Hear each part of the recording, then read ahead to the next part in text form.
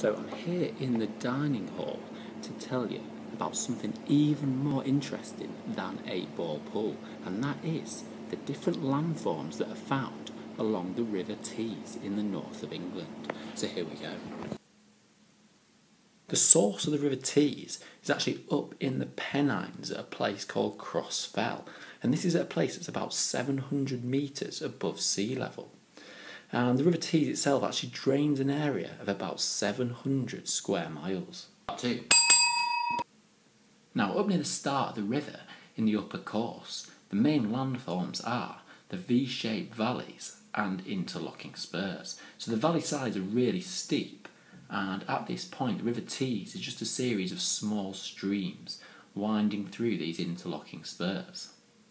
And because we have lots of impermeable rocks, we get quite a lot of surface runoff, so a lot of water running along the surface, and we have steep slopes that this water runs down. Part 3. And probably the most famous waterfall in the UK is this waterfall called High Force, and this is actually found along the River Tees. And it's a huge waterfall, it's about 29 metres tall. And as with most waterfalls, this has formed because we've got a layer of hard, more resistant rock overlying an area of soft, less resistant rock.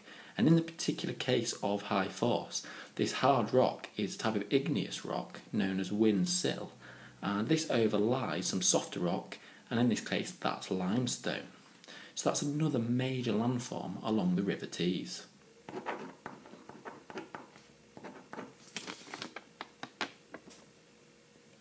And as we get to the middle course of the River Tees, this is where the gradient of the river starts to flatten out. So the river's less steep, and we start to get these winding meanders and oxbow lakes.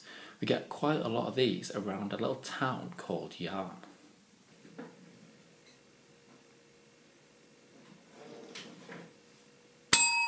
And finally,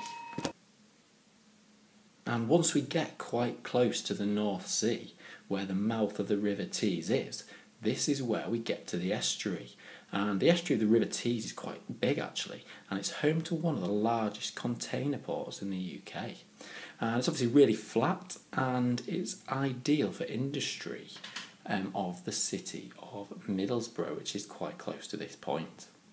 And so that's a whistle-stop tour of the major landforms of the River Tees. So if you got asked a question about the main landforms along a named example of a river, then now you're sorted. That's all for now.